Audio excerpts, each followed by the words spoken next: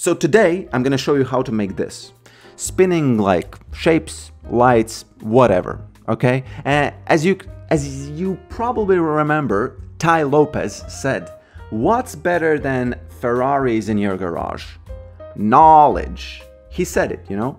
And I say what's better than knowledge is Cinema 4D knowledge. Okay, so first what I like to do is I like to create a plane. In this case, I will be using some ground. And one of the first things I really like to do is also to create a camera. Click this so I can see through it. And I like to increase this to something like 60, because then all the shapes will look a little bit flatter.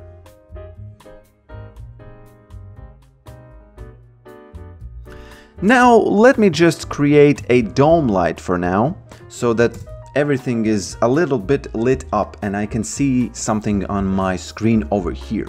Okay, so next I'm gonna create a cube. I'm gonna change this to 11, 11, and 1.5. I'm gonna press S so that it goes to the center of my camera, and I'm gonna drag this a bit to the plus Y direction. Now, as always, I like to click this little box here and change this fillet radius to something lower, so that there is this nice round corners, because as we know, in real life, there are no perfectly straight corners. There's always some kind of a fillet. So that's the reason why it looks better. So now I'm gonna simply search for this cloner. I'm gonna hold down Alt and press Enter. And I'm going to change this to 1, 1, and this one to 10. And if I zoom out and I change and I lower this, as you can see, these cubes are coming together. And now if I lower this even more and zoom in and drag them down and zoom in again and drag them down so they are almost at the level of the floor, like this. I can even make them go a bit closer. Actually, yeah, I should have done this first, so that now if I move this closer to the floor, I can see if it looks like it's touching, and it is. Actually, I can go and look at this from the side view, so it's a little bit more precise. Okay, now this will do. So next, what I'm gonna do is I'm gonna search for this bend deformer. I'm gonna click on it, and I am gonna zoom out. And as you probably know, this bend deformer is a complete mystery. It's the same as the Soviet Union was before 1991, when it fell and finally all the documents were revealed.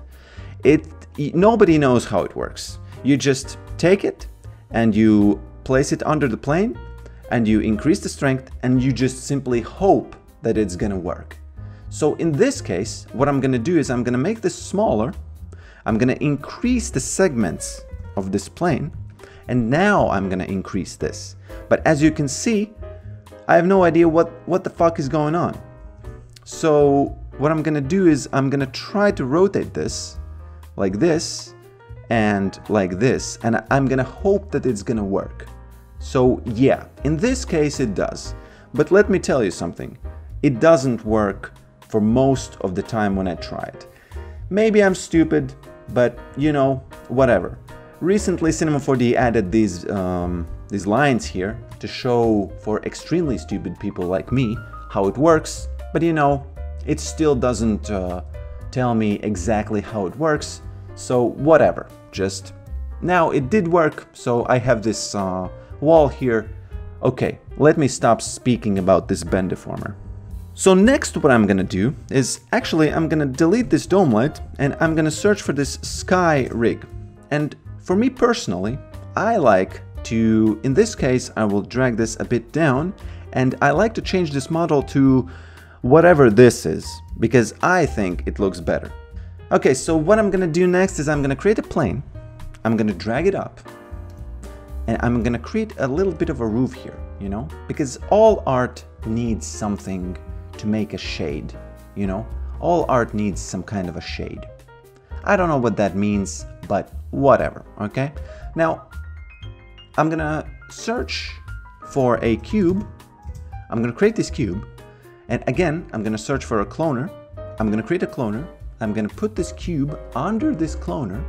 I'm going to change the size of this cube to, let's say, 15. I'm not sure if this is the right number, but I'm going to use it for now because I really need to see if this works. Okay, if I drag it closer, and now the really magical part comes. I select this plane. Actually, I will drag it over here. And I search for this bool deformer. I hold down Alt, Enter, so that it becomes apparent. And the second object under the bool deformer needs to be the one which is going to do the subtraction. So now this cloner is going to be subtracting from this plane, as you can see here, right? And there's all of these shadows being cast. Actually, there's a shadow all around, but the light is coming through exactly in this those places. Okay, now it looks like these cubes need to be a bit bigger, maybe like this and something like this, and maybe over here I'm gonna increase this to 10 and this one also to 10.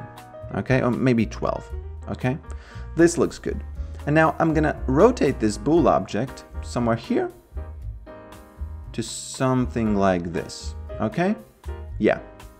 Okay, and so now for the animation of this bool, not bool, but for these shadows here, for the light coming from the top, I'm simply gonna take this rotation value.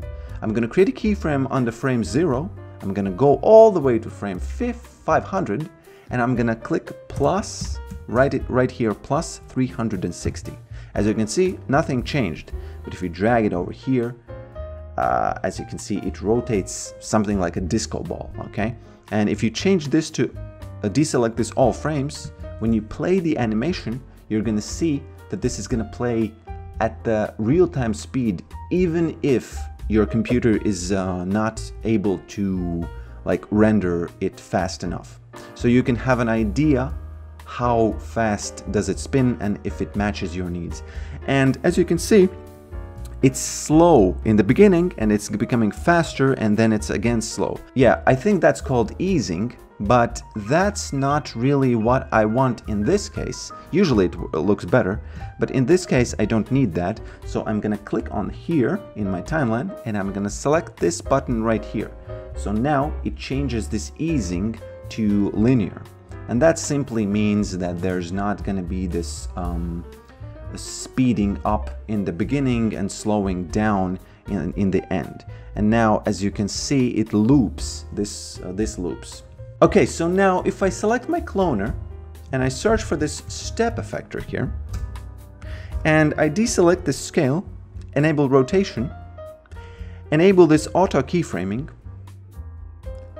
click this button right here, and then I will go to frame, let's say 250, and increase this, okay? And I will go up, increase it until I can see that it comes back. And it so happens that this stops at 810. It makes a perfect loop. I don't know why this is so. Maybe some mathematicians or whatever, people who are just basically smarter than me, they can tell me why does it loop at exactly this number, but it does, and that's enough for me. Now I'm gonna go in my timeline and I'm gonna click on this step effector and I'm gonna select this one and change this to repeat. So what that simply does is it makes it do it again. And this 0 means that it's gonna do it forever, okay? So now, as you can see, if I play the animation, it's doing this rotation over again, all over again. And I'm gonna do the same thing here. I'm gonna click this linear and it's gonna be linear, okay? Yep. Now I think it's time for creating the materials, okay? The first material will be for the floor. It's gonna be very simple. I'm gonna change, the only thing I'm gonna change is I'm gonna change this to a bluish or greenish tint, okay? Not tint, but color. And I think I'm gonna change this roughness also to something like this, okay? Now the other material is going to be for this cloner itself.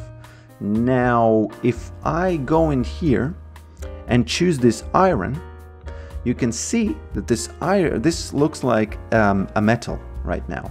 And of course you can do whatever you want here. You can tinker with these settings, create a look that you want. But in my case, what I like to do usually, I like to add a little bit of a bump map, okay? I'm gonna search for this bump map, double click here, it appears, and now there's some problems with this viewport just because the node window is kind of messing around with the viewport. And I have found that if you undock this, then it's gonna be fine. But I like to dock this because it's easier to work this way. I don't know, Cinema 4D, please fix this. I do not like to see my viewport here messed up. Okay, so this bump map needs to be connected to the overall bump map. And now something needs to go in the bump map, you know? So I'm gonna search for this max on noise, double click this again, connect this to texture input, okay? Now, if you click this icon here, for me it's bound to the keyboard shortcut Q, and as you can see, the noise looks like this. It's obvious that it needs to be a little bit smaller for my taste. You can do whatever you like, but if I change this to something like 0.3, okay, then as you can see, it looks like this. And if I change this to, for example, Ober, and maybe increase it even more, you will notice that, where's the node window? Yeah, here it is. You will see that, okay, let me just try to disable this solo. It's not working. I don't know why. Sometimes these node windows are not responding to these shortcuts. Whatever. Okay, so as you can see, there's something interesting going on here. If you change this bump map, what's this called, scale, to something lower, it's not going to be as big. This effect is not going to be as seen. So as easily, just as prominent. I don't know what's the right word for this. Write me in the comments, okay? Just boost up that algorithm. Okay, so basically, yeah, this is it.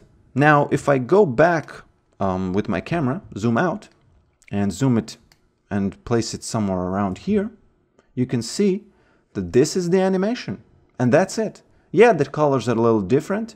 It's a little different than the one I showed you in the beginning, but you know, who cares? It's art. I made 2 of these. Whatever. So please write something in the comments. If you like this, probably don't say anything. If you don't like this or you hate this, please write comments, you know, because that's how it is in life. When you don't like something, you say something and you criticize, but if you like something, then you know, it's silence and the world moves on. You know, that's just the way it is, and thanks for watching, you know, whatever.